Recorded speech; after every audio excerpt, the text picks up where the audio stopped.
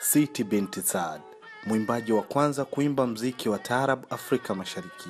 Alizaliwa Zanzibar, kijiji cha Fumba, mwaka 1870 na kufariki mwaka 1950. Sanaa yake ilibeba harakati na tungo zake zilibebwa na matukio ya maisha aliyoyaona katika jamii yake.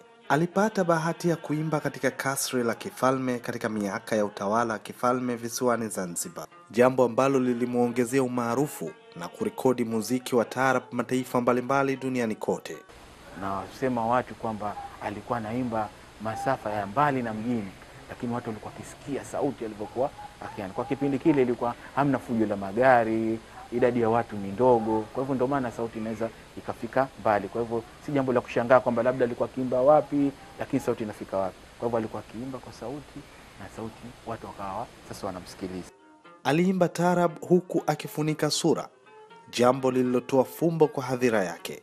Kwa sasa anakumbukwa na kuenziwa kwa kuanzishwa taasisi itakayokuwa na historia yake na kuzalisha vipaji vya sanaa mbalimbali visiwani Zanzibar.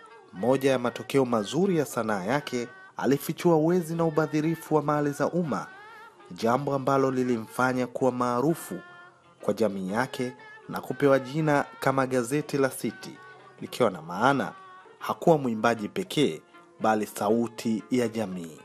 Na alipokuwa Siti anaimba Palace, hakuwaacha watu wake wa mitaani.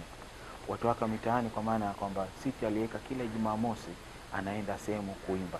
Kwa hivyo watu walimfanya Bibi Siti kama gazeti la wiki. Anaenda kusema nini? Kwa sababu Bibi Siti hakuwa anaimba tu, alikuwa anaangalia yale matukio ya kwenye jamii. Siti alibahatika mtoto mmoja pekee, hivyo hakuwa na kizazi kilichoenea zaidi. Muharami ni mjukuu wa Siti Bint Saad ambaye amerithi kazi yake ya uimbaji wa bibi yake. Ingawa sijamfika, lakini nakaribia. Pia ningependa ingetokea tena mtu mwenye nafasi kama ya Siti, kwa sababu Siti hakuwa mwimbaji tu au mtunzi tu, pia alikuwa ni mwelimishaji kwa jamii nzima. Siti aliimba zaidi ya nyimbo 1000. Nyimbo zake nyingi zaidi zimehifadhiwa katika maktaba nchini Uingereza, ambako historia ya mwanamuziki huyo imetunzwa na imekuwa ni sehemu ya historia ya sanaa ya enzi katika Afrika Mashariki.